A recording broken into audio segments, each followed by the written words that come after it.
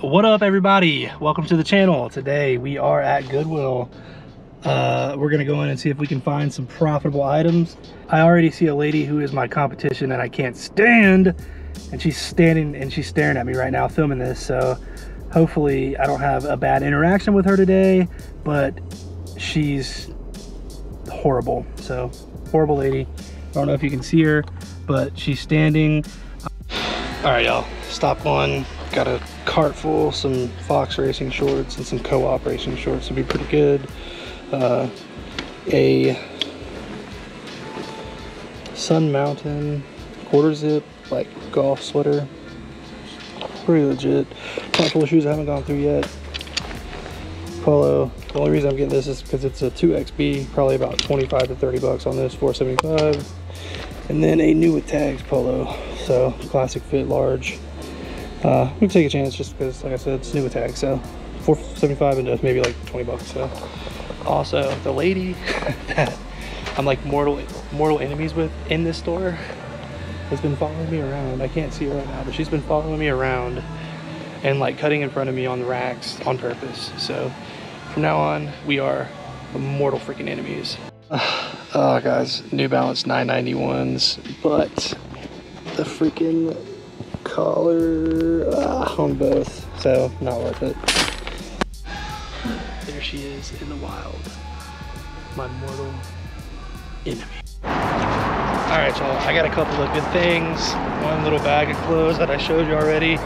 No shoes, they were all trash, unfortunately. So I'm on to the next spot, see if we can grab anything good, and I'll see y'all there. Next store up, Habitat for Humanity, the Restore. I'm gonna hit it. It is 9:49 currently. They don't open until 10, so I have about 11 minutes.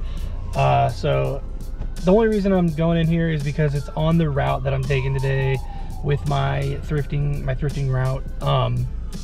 I've been actually trying to get a lot more selective in what I buy, more clothing just because it's more readily available. Hard goods, I've had a lot of returns on hard goods lately. Got scammed on a VCR in my last video if you haven't seen it. Just, you know, not so great experiences. So it's not that I'm not going to pick those up, but I'm kind of slowly working those out of my business model as of right now. Somebody just pulled up and he's mad that they're not open and he's leaving. So, but trying to work my business model into more of like a clothing, shoe kind of accessories. Not to say that I won't pick up like a video game console or video games. I still look, those are, you know, high dollar items sometimes, but I am just going to be a little more selective in what I buy, just out of necessity for me. So anyway, we're still gonna go in here. Sometimes they have some video games, sometimes they have some kitchen houseware stuff that's pretty good. Golf clubs, still gonna buy golf clubs if I see them and I know I can make a profit on them, just because they're easy for me to ship. So anyway, 9 minutes left. Let's see what we can go find. Well, it's a bit of a bust today. Haven't found anything good, so I'm gonna turn around and head to the next store, I think, just because I don't see anything. Not as strong as I thought it was gonna be, or as strong as it usually is, but we're gonna go ahead to I might hit a Goodwill, I might hit a Goodwill bins. I don't know, it's not half off day, but sometimes when it's not half off day, it's better just because there's not so many people there crowding you, and you can actually find some decent stuff that's pretty cheap. So let's go. Let's see if we can find some hidden treasure, because if you know, then you know. We're going digging.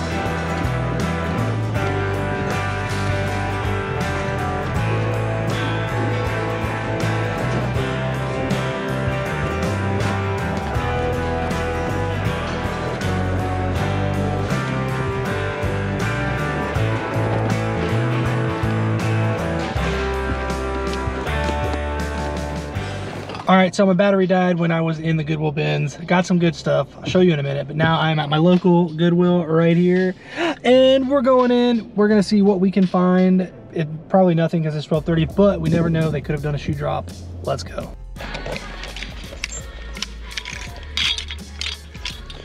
All right, so I really haven't found anything great, but I found these cinch jeans. Size, I broke the hanger. Size 30, 36, solid 25.